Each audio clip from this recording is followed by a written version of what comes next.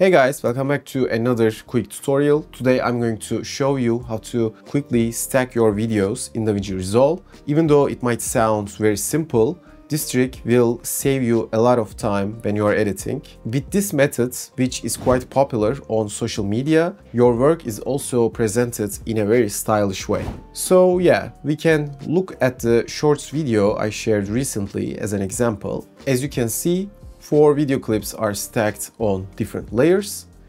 There's a color adjustment clip above them, and at the very top there are texts. Now let's quickly do the same on a new timeline.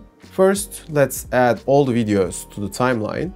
We don't need the sounds, so I'm deleting them. When I first started with Davinci, I used to try to do this with the crop tool. As you can see, this is an unnecessary effort, and it's also very difficult to place all the videos equally.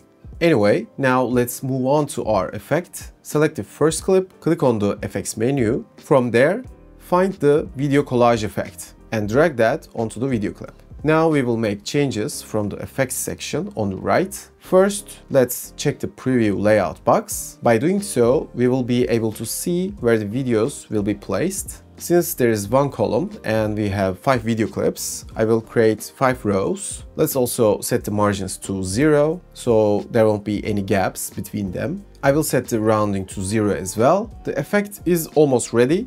Now we will add the videos. I'm selecting the tile menu. From the workflow, select the create tile option. Since tile 1 is selected, our video will be in the first row. Let's close the preview, and as you can see, our first video is in the first row. Now let's add the other videos one by one. I'm selecting the first clip, press Ctrl C or Command C, select the other video and press Alt V. I will only select plugins from the window that opens up because we didn't change anything else, and then click on Apply. Then select the top clip, go to Effects, from there select Tile 2, and as you can see, the second video is in its place very easily. I will quickly add the effects to the other videos and change their positions. Also, reframing is very easy this way. If something in your video is out of place, you can adjust its position from the video transform settings. So this is the result, and we did it in like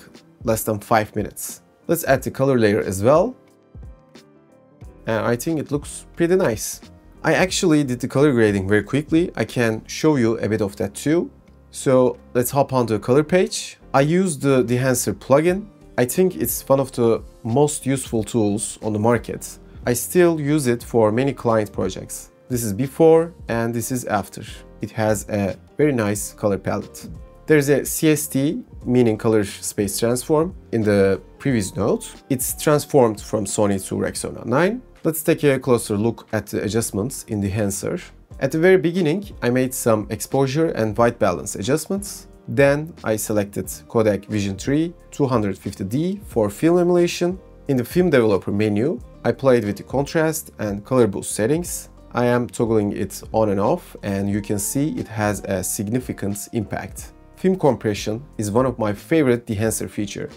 As long as I don't overdo it, I think it adds a cinematic touch. I adjusted the blacks with the expand settings. For print, I chose Codec 2383. Then I made some small changes in the color head. For effects, there is a small amount of grain, halation, and blue. So finally, this is the result.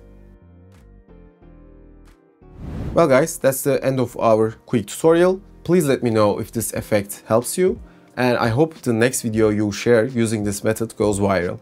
Let me know in the comments what you want to see in the future videos. Thank you for watching, and I will see you in the next one.